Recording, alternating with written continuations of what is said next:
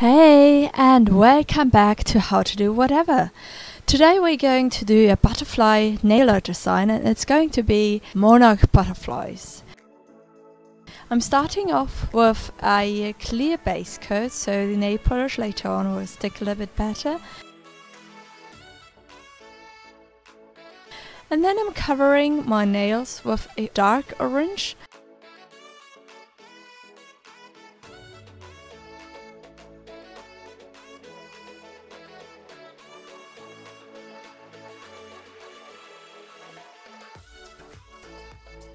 And over the top I'm going with a sheer coat of a brighter orange tone, just to try and match the color of a monarch butterfly almost perfectly.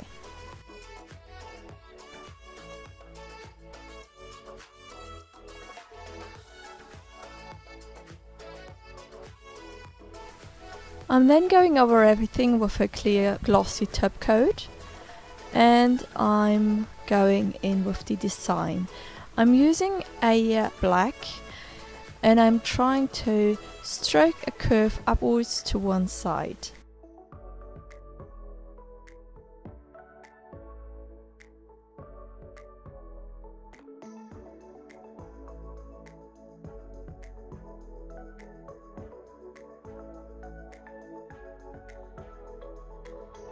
Once that is finished, I let that dry again and go in with the design.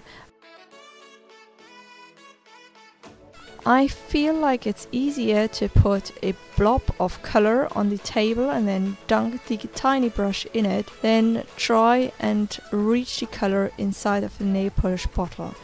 I'm going in with a tiny brush. I'm connecting these lines to the black base with a round edge.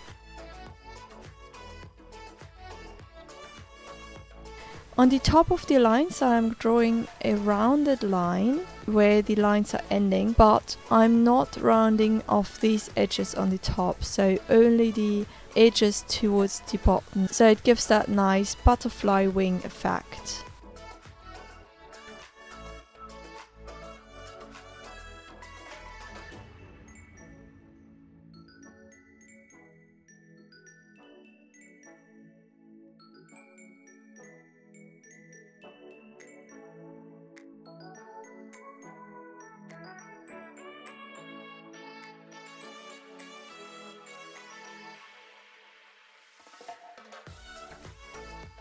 Once I'm done with the design, I let everything dry and cover everything again with a glossy top coat. And I forgot to switch on the camera again, so here we go. I'm dotting the white dots on with a bobby pin. So the rear end of the bobby pin is a perfect dotting tool, so I'm just using that to dot the dots on. Just go in with the color and then dot, dot, dot, dot.